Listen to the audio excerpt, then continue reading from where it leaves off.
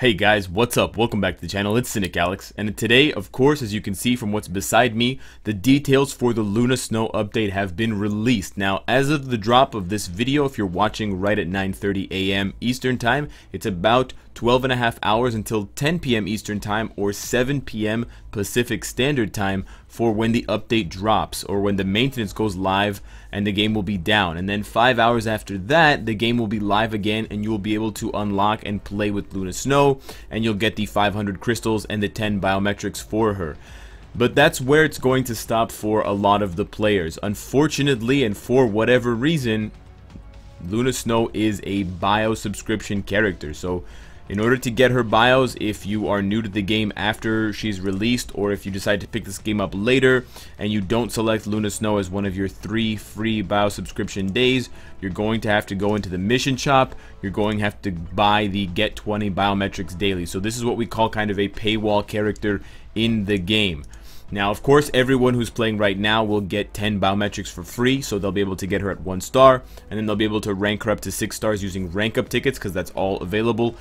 But then you can't get bios for Luna Snow unless they do an event battle in the future, or they do some sort of other giveaway, which they have never done for the likes of Carnage, Hyperion, Ironheart, and several other paywall only characters, Spider-Man 2099, Agent Venom, and others, Kid Kaiju.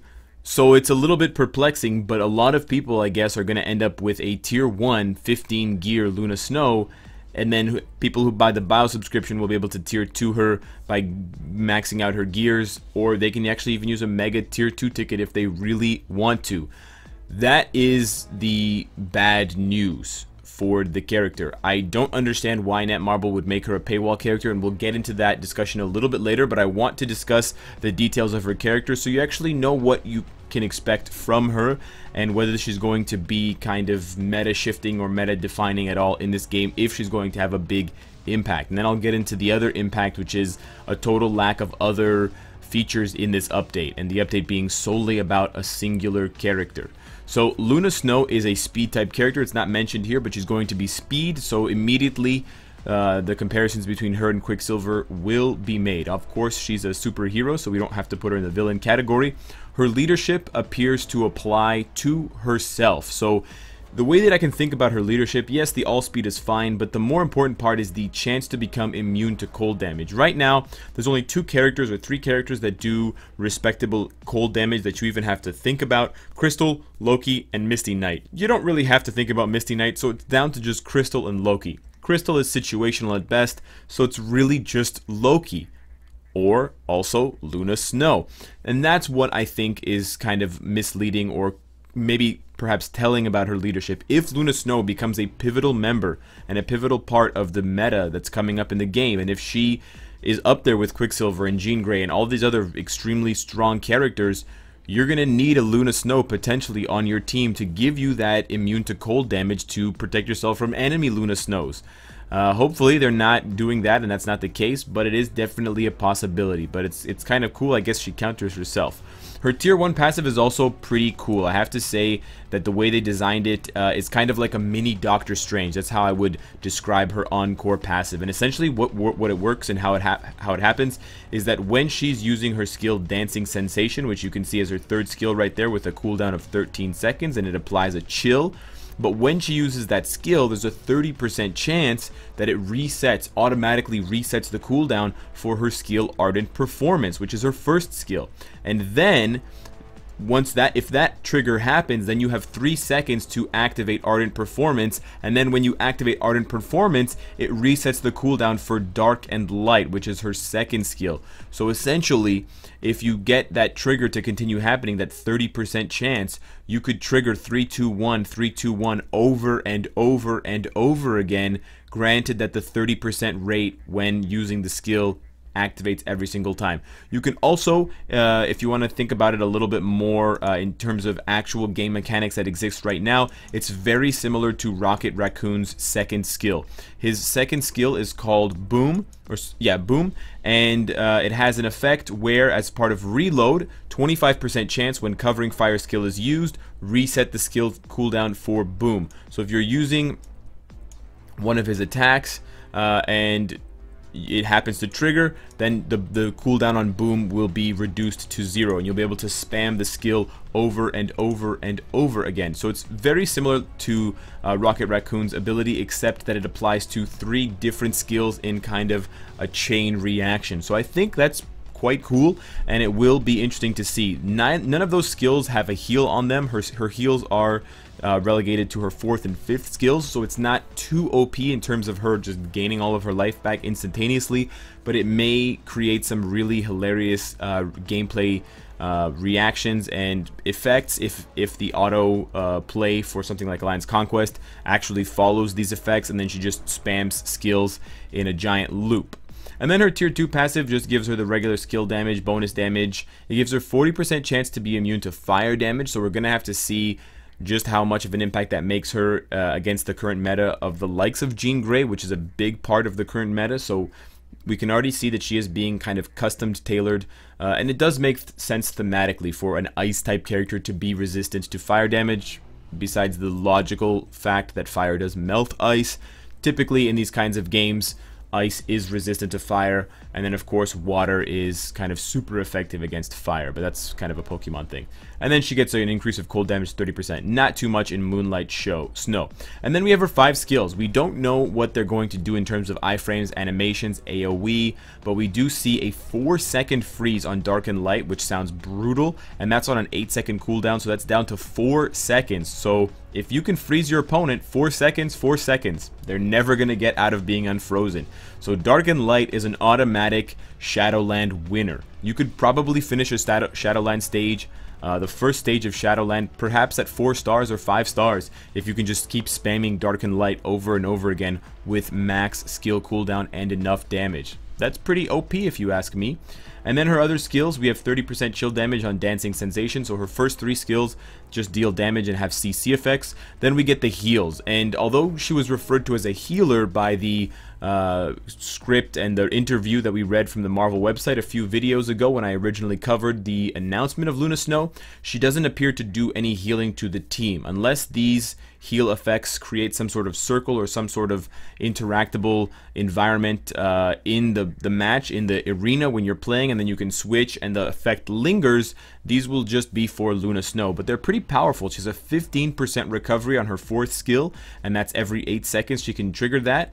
And she also has the Entice new crowd control effect for 5 seconds. So if Entice is like Time Freeze for Doctor Strange, she's definitely going to be super duper OP, because 4 seconds of freeze is a nightmare with Doctor Strange. 5 seconds of whatever Entice is, it is possibly much worse. That's on a 16-second cooldown, so that's down to 8 seconds. So 5 out of those 8 seconds you're going to be CC'd. It's pretty brutal. And then Snowflower gives a 2-second freeze to enemies, so we got a 4-second freeze plus a 2-second freeze. That's 6 seconds plus 5 seconds of Entice. That's 11 seconds of crowd control on 3 skills. Yep. And then she gives herself another 15% recovery and then a 5-second damage immunity. So it's looking like Luna Snow sounds and is designed a lot like Doctor Strange. Maybe not as powerful as Doctor Strange. She doesn't have the reset all skills cooldown effect, which would, you know, totally break the character and totally broke Doctor Strange. Doesn't have the massive self buffs, all attack, all defense, crit rate that Doctor Strange had.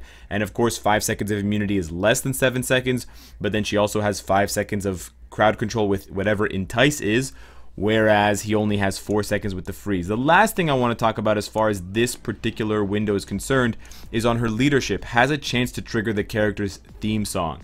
I really hope that that will not be the full 54 seconds of her theme song from start to finish, because that will basically make the character unplayable with the sound on. I really don't want to hear a 55-second song whenever I play a character. Hopefully the chance to trigger is like 1% or 2%, so it becomes kind of a novelty and a meme that just comes up at awkward moments when you're about to kill Odin or you're about to kill Thanos or something. If it's triggered like 50% of the time, she's going to start being used 5% of the time, and it's just going to be everyone muting their games and playing with the sound off to avoid hearing Tonight every single night. Now, aside from this character who seems to be quite powerful from the onset, I do want to discuss the disappointing or the bad news side of things that I covered at the beginning of the video with Luna Snow being a paywall character.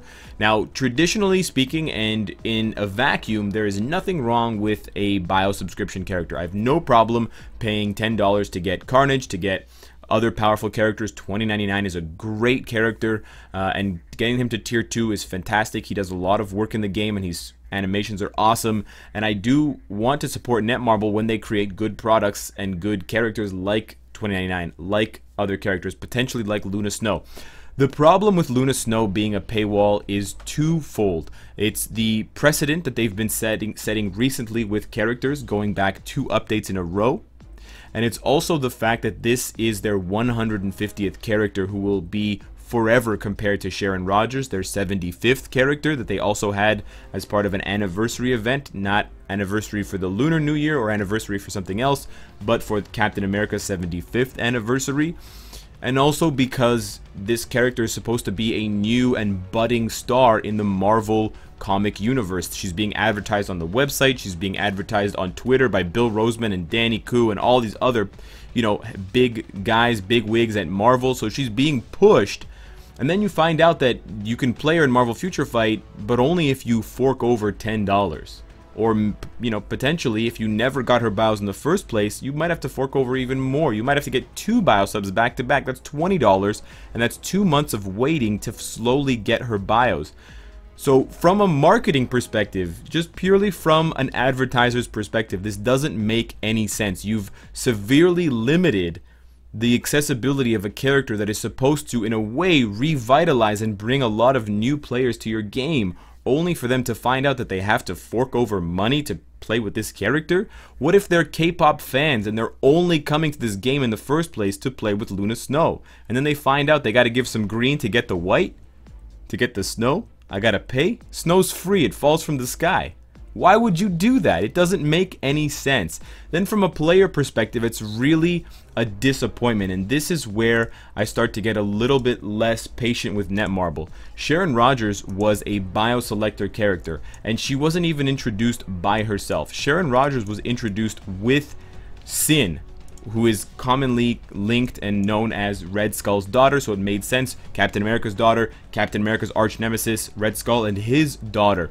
But both Captain America, Sharon Rogers, and Sin were both bio-selector characters. They're not difficult to obtain and to rank up, and the community, while they didn't really take to Sin because she wasn't powerful, they loved Sharon Rogers. Yes, she was overpowered, but she was everyone's. She was the people's champion. All new players flocked to Sharon Rogers because she would carry them through the early game rough patches.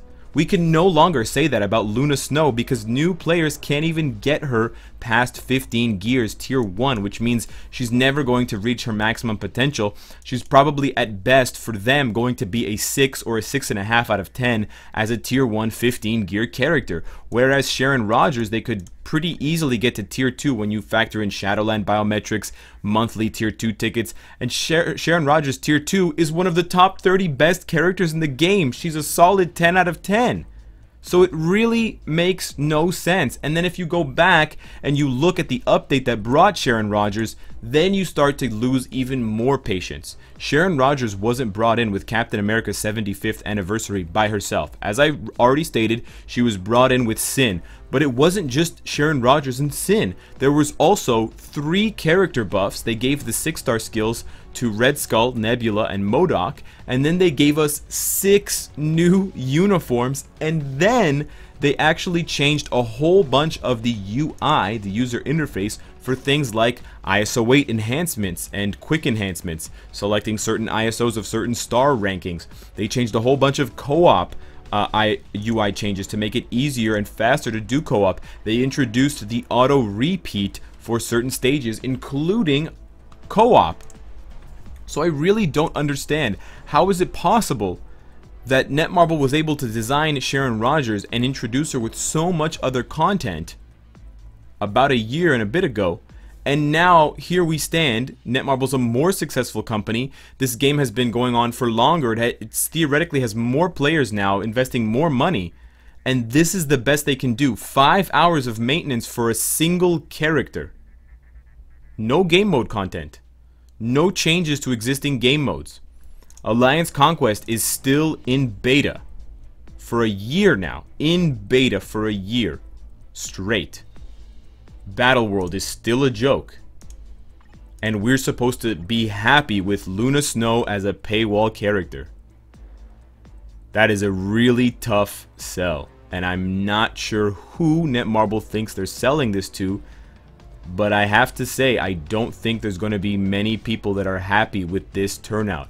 Maybe the character is going to be fun. Maybe I'll have fun playing with her. But I can't help but feel a bad taste in the back of my mouth when I think about and I compare where we stood a year and a bit ago with Sharon Rogers and where we stand now, and why we had so much then and we have so little now. When you're climbing up a mountain, you're supposed to put more effort as you go higher because it gets harder to climb, but you're closer to the top with every step, and the top is the pinnacle, and that's your goal. As we climb further up the mountain, I find that less effort is being put in, even though we're trying to get to the top. Let me know what you guys think in the comments. I'm a little bit perplexed right now, so I don't have anything else to say. Subscribe if you enjoy the content and you want to support me. And of course, if you like what you see, I hope to see you again tomorrow. Take care.